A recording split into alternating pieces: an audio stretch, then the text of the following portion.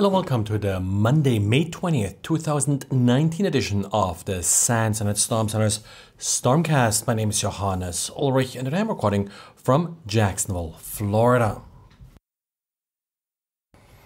Just a quick update on the RDP vulnerability that Microsoft patched last week. At this point, there are some proof of concept exploits that have been developed, not necessarily public yet, but this certainly proves that it isn't that terribly hard for someone to come up with an exploit, and you should certainly expect something public probably this week.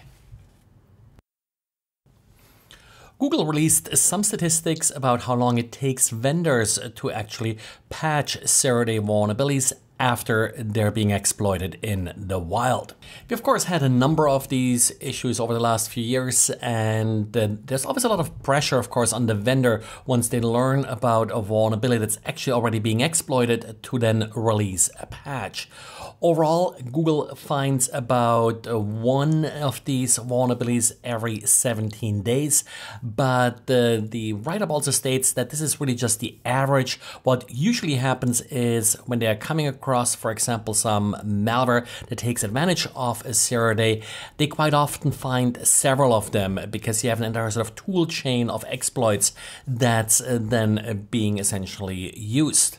I think vendors actually don't do too bad when it comes to the patching of these vulnerabilities. It takes them on average 15 days, so again about 2 weeks to come up with a patch, which overall I wouldn't really consider bad. Google also released a detailed spreadsheet with the raw data used for the analysis, so you can go through this and sort of draw your own conclusion based on vendors and the like. Now, one thing that Google specifically states they do not know, and that's sort of one of those big unknowns here, how long it actually takes for the exploit to be discovered after it was first used in the wild.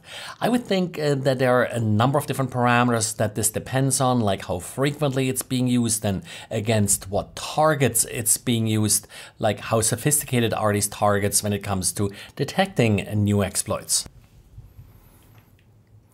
And I have to admit that when I hear that certain vulnerabilities are only exploitable if an attacker has a man-in-the-middle position, I usually discount them as probably not the most severe vulnerabilities that I have to address right now.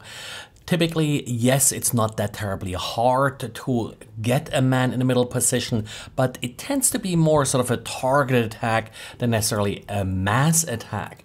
Well, this is a little bit different with the next attack that I'm talking about, and this is an attack against the ASUS web storage software.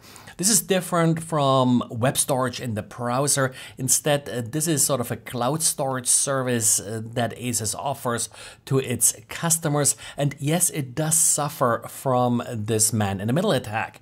But the way it was apparently exploited on a larger scale is by also compromising vulnerable routers. In particular, the update part of the ASUS web storage software is subject to a man-in-the-middle vulnerability. So in this case, the attacker is essentially doing an evil create on this ASUS web storage software by compromising a router and then injecting this malicious update. ESET Security, who saw this particular problem, discovered that this vulnerability is then being used to install the Bleed backdoor. Bleed is sort of a relatively standard, simple backdoor. It's really almost more a downloader where after the backdoor is installed, it's then used to download additional malicious software.